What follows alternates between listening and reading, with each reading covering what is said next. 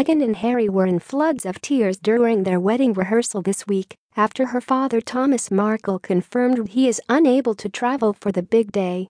A courtier has revealed the pair welled up during the service after her father decided to miss the wedding to concentrate on his health. Best man and Harry's elder brother Prince William is also said to have shed tears during the wedding run through a St. George's Chapel in Windsor on Thursday. A courtier who was there told The Sun they were both in tears at what is going on with Meghan's father in America, and Prince William was pretty upset as well. Despite Meghan having pleaded with Mr. Markle to make the journey, Thomas, 73, is steadfast in his decision not to travel, having apparently suffered a heart attack. Some 150,000 royal fans from across the globe have descended on Windsor to witness Prince Harry and Meghan tie the knot. The revelation comes after Mr. Markle allegedly expressed his gratitude to Prince Charles, who will step in and walk Meghan down the aisle.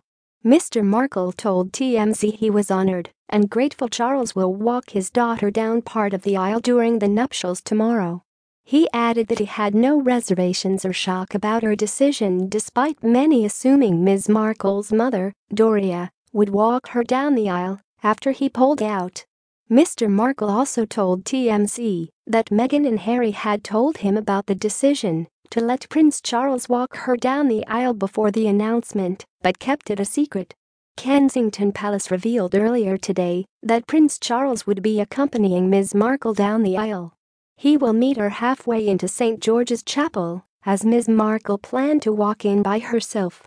Mr. Markle added that Meghan told him she loved him and that she was worried about his health. He has also said he will proudly watch the wedding tomorrow, adding that he will watch it on TV in a secluded place with friends, hopefully with no presses. He is currently recovering after having 3 stents implanted in arteries following a heart attack at his home in Mexico 9 days ago.